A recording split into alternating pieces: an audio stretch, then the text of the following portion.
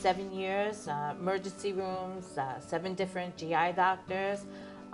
Finally, my last GI doctor thought outside of the box and used a pediatric scope on me and was able to get into the ileum where the tumor was hiding the whole time. A very long, agonizing journey for Marianne Wayman, suffering from a rare cancer she never knew was completely destroying her life. I then proceeded to have surgery to remove the tumor and have been on medication to control my symptoms and to control the growth of my tumors.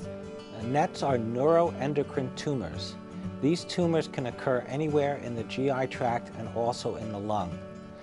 These are slow-growing tumors, but about 20 to 25% of them can produce a constellation of symptoms such as explosive diarrhea, wheezes, facial flushing, and sometimes severe heart disease. This constellation of symptoms is known as carcinoid syndrome. A condition Dr. Hal Gerstein describes as extremely debilitating, and patients like Marianne have been constantly misdiagnosed because symptoms are quite common. The neuroendocrine tumors have the potential of producing certain substances which can initiate and potentiate this diarrhea, which can be so severe that patients can become dehydrated, running to the bathroom 8 to 10 to 12 times a day. It can produce wheezes that can mimic asthma. It can produce facial flushing, which can mimic menopause. And it can produce, in severe cases, valvular heart disease. Before her last diagnosis, Marianne tells us she was always feeling trapped at home, living her life in the bathroom.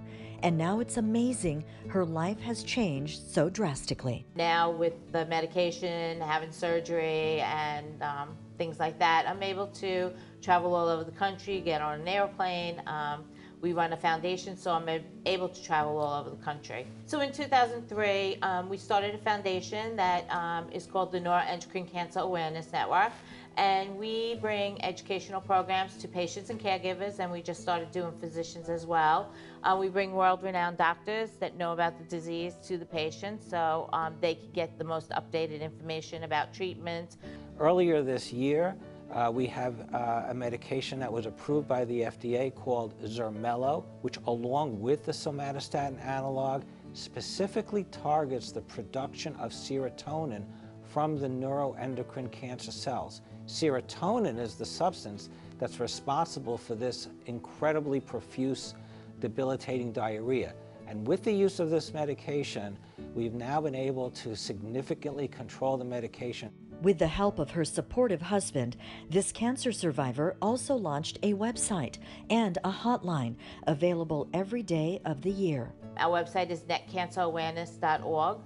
And our telephone number is 866-850-9555, and we do a referral of sending information packets of the updated information on new medications and treatments. And we also give referrals to doctors that treat this disease that know about it, because it's not a common disease. A lot of doctors don't know about it. Bringing you the best of California. I'm Gigi Copes for California Life.